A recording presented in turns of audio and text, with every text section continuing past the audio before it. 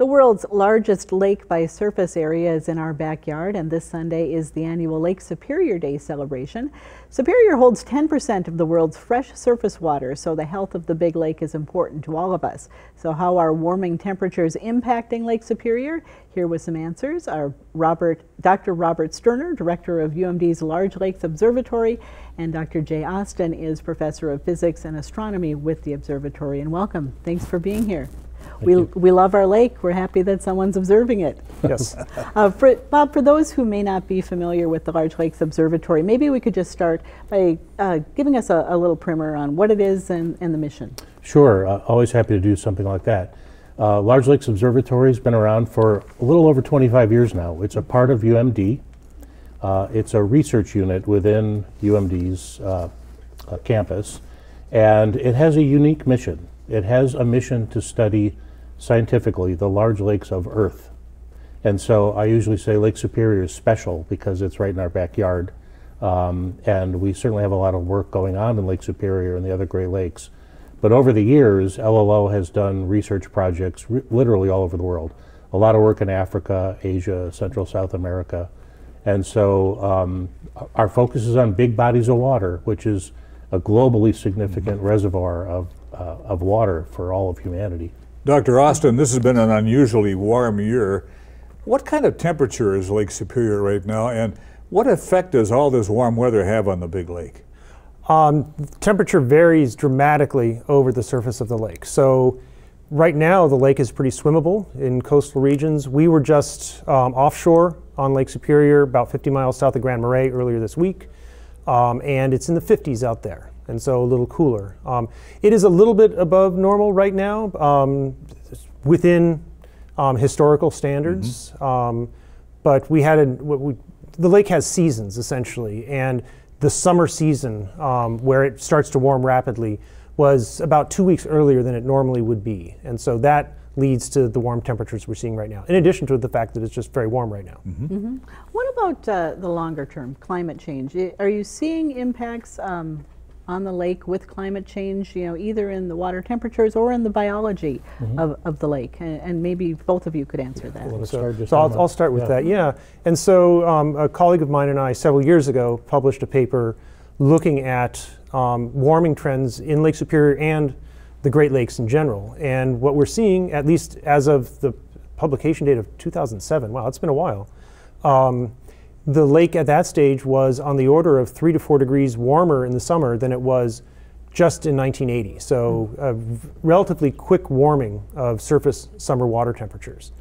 A lot of that is due to the fact that we're losing ice in the winter, and that ice cover sort of preconditions the lake for the summer and pushes that start of the summer earlier and results in warmer summer water temperatures. And then what does that do to the plants and animals that call our Great Lakes home? That's a question we've been trying to answer for a long time. It's a very difficult question. One answer to that is temperature affects almost everything in biology and chemistry. So if the lake is warming, as Jay just described, something has to be happening. But documenting exactly what that is really quite tricky. One clear signal that has just emerged in the last couple of years is the new occurrence, we believe new occurrence of algal blooms, which are happening in the South Shore of Lake Superior between the Twin Ports and the Apostle Islands. Our analysis through data going back, some of Jay's data and some others, indicate that these blooms happen in warm years. And so Lake Superior has warm years and still a few, they're rarer, but cooler or cold years.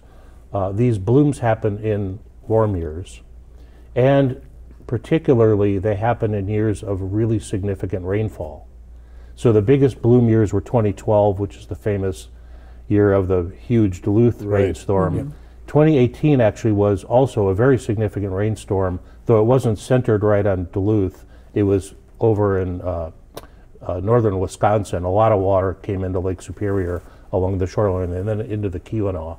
So those years that were both warm and were really significant rainfall, those were the years so far when we've seen the most intense blooms. So Dr. Sterner, what then is the overall health of Lake Superior? I mean, you have to say compared to most of the region of the lower Great Lakes compared to many other large lakes on Earth. Lake Superior is in pretty good shape. It is. People use the word pristine. That's a little bit like saying you're healthy. You know, it's things are pretty good in most respects, but I have a little cramp here. So, I mean, we should be proud of Lake Superior. A really fascinating dimension of Lake Superior to me is the lake has a self-sustaining top predator. All over Earth, we've lost our top predators. Name another place where the natural top predator is still there, still thriving, still self-reproducing. That's the lake trout. And so right here in our backyards, right here in the middle of North America, we have 1 out of 10 raindrops on the planet right here in our lake in a relatively pristine state. We need to keep it that way. We're going to be, we mentioned that we're going to be celebrating Lake Superior Day, or now it's kind of expanded into a number of days, I understand. Why is it important to take some designated time and really focus on the lake and what it means? I'll throw that to you, Jay. I think that anything we can do to raise awareness is important. It's sometimes easy, even though we have this fantastic resource here, to assume that because it's so large that it's invulnerable. Whereas in fact, Lake Superior, I'll take this from a climate change perspective, as I'm wanting to do, was recently a co-author on a large collaborative paper where we looked at several hundred lakes around the world, and Lake Superior is among the fastest warming lakes in the world. And so just because it's large doesn't mean it isn't vulnerable to those sorts of changes. All right. Well, Dr. Jay Austin, Dr. Bob Sterner, thank you so much for coming in, and good luck with your research and protecting the Great Lakes. Thanks for having us. Thank you.